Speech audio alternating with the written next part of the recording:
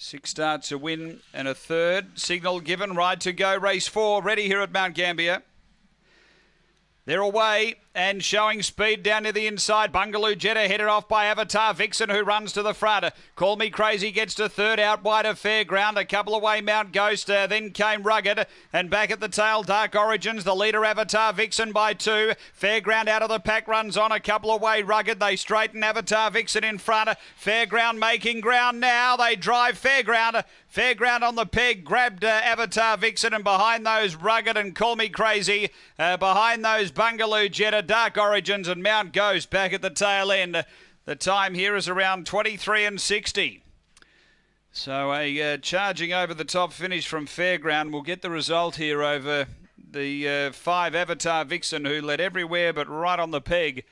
As we await the number to become official, it's in the frame. Fairground, Catherine Brooks for the Donkey Racing Syndicate, managed by A. Blake. Black Bitch, November 2016. Fabregas, Lolly Bale. That's a back-to-back race win for Catherine and the Syndicate. Number 7. Second, going to 5, which is Avatar Vixen.